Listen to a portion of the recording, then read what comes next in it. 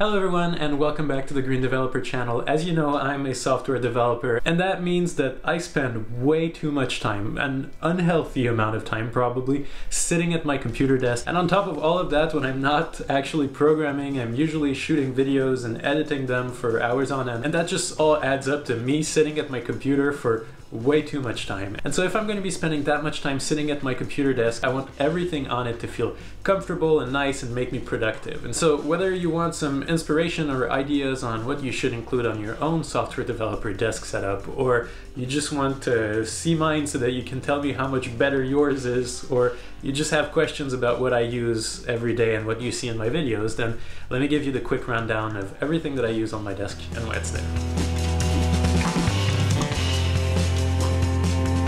Now, as always, if you enjoyed this video, make sure to hit the like button. It helps me tremendously. And if you want to see more content like this, make sure to hit the subscribe button so you're notified next time I post videos. If you have any questions and would like more in-depth reviews about anything that I talk about today, make sure to leave a comment down below so that I can either answer you directly there or make another video so I can go in more detail about whatever you have a question about. First of all, let me preface this by saying it's really nothing fancy, but maybe that can help showing you really don't need much to have an ergonomic and nice to use desk setup you can program at for multiple hours without any issues. So let's check it out.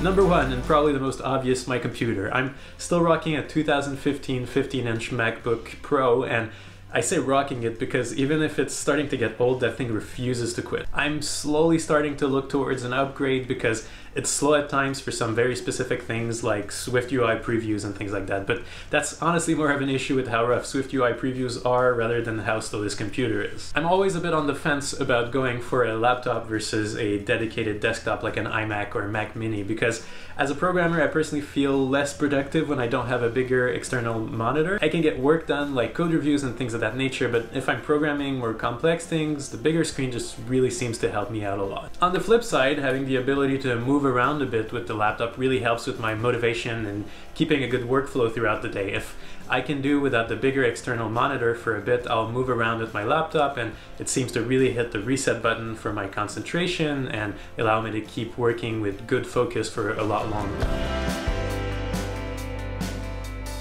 If you're going to use a laptop with an external monitor but still want to use the laptop as a second screen, or if you want to just use your laptop at a specific work desk, I can't recommend enough to buy some kind of laptop stand that elevates the laptop screen. Here's mine from Rain Design. It's pretty straightforward. It raises your laptop screen a tiny bit, but ergonomically it will do wonders to your workstation. There's plenty of fairly cheap options that look good, but worst case scenario, just use a bunch of books. Your neck and shoulders will really thank you in the long run.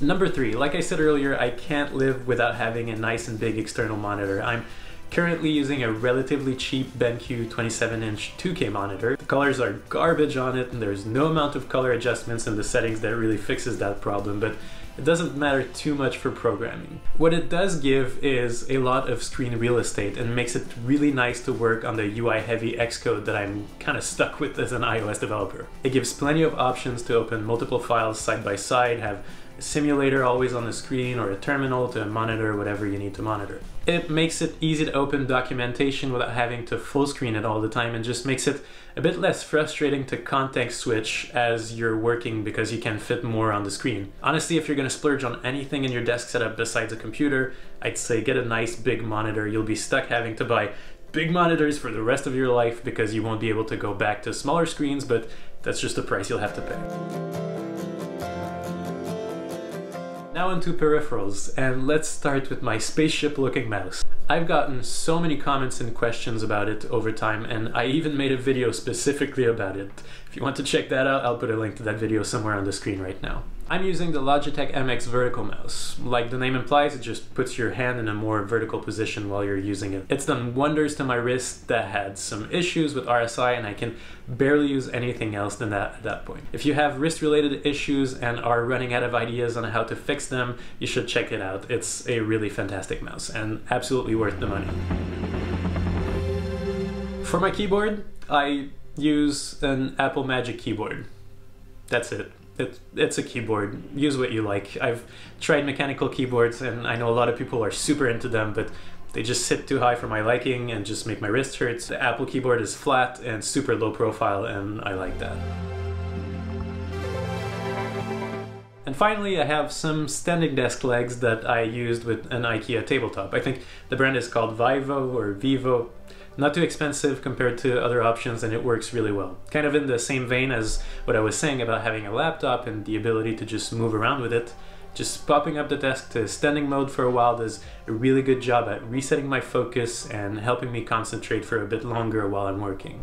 Is it as big of a game changer as some people make it out to be? No, probably not. And I could definitely live without having a standing desk, but it's a really nice option to have. You know, you end up spending so much time at your desk as a software developer that it's just nice to give yourself options and make your setup as comfortable and as nice to use as possible.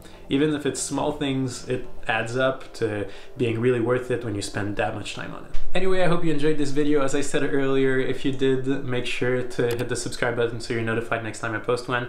You can also leave a like, helps me a lot. If you have any questions, make sure to leave a comment down below. I'll see you all in the next video, and until then, take care.